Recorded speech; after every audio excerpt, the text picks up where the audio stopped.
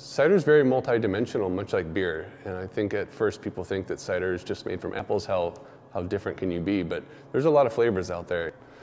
So the range of ciders can go from dry to sweet, and in between you have all sorts of different flavors you can add and different apples you can use to bring out different flavors in the cider. And yeast can impart different flavors in the cider as well. You can do barrel-aged ciders. You can make cider with like Saison yeasts. There's two different apples out there in the world for the most part. It's dessert apples or culinary apples, and then cider-specific apples.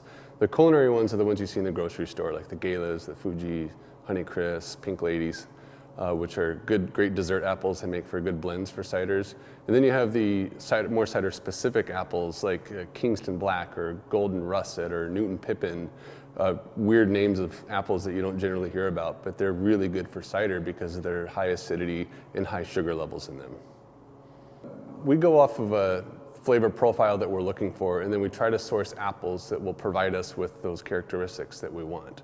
And so if we were trying to go for a sweet cider, we might use a dessert blend with some other cider apples augmented into that blend. If we're going for a really dry cider, we'll probably use more cider-specific apples with high acidity in them and low sugars, and ferment all the sugars out so it's dry and crisp at the end. I would start on the sweeter side of things. Dry ciders can be intimidating to some people.